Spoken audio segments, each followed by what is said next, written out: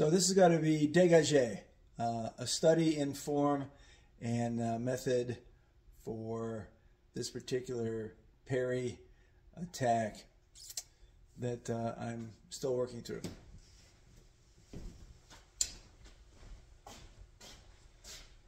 There we go. So standard disengage on the thrust is you're here and then you turn it over, right? Or here, rotate it over here, right? Or up in here and drop it down. Those are different versions of thrust with the disengage to a thrust. The degage, as I'm trying to remember, as taught to us by Duke Laurelin years ago, I believe to be a form of starting with a parry, and then the disengagement happens after you've taken the parry. So thrust is coming to my body, and let's make the standard parry, and then I go under the sword, disengage around it to the thrust, right?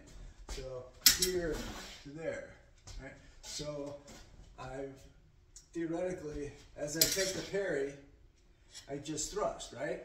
But as I take the parry and thrust, they parry back, right? So, or could, and so therefore, as they push to parry the thrust aside, as they go to parry, I disengage low, come under, and as they're now caught in open space, having missed the parry because of the disengagement, they die. So theoretically, standard disengage is I come in here and parry, come around and thrust.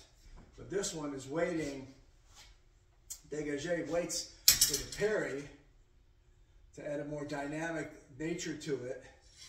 As I come forward, disengage low back to that low clockwise tip circle to the thrust to the kill. Oops.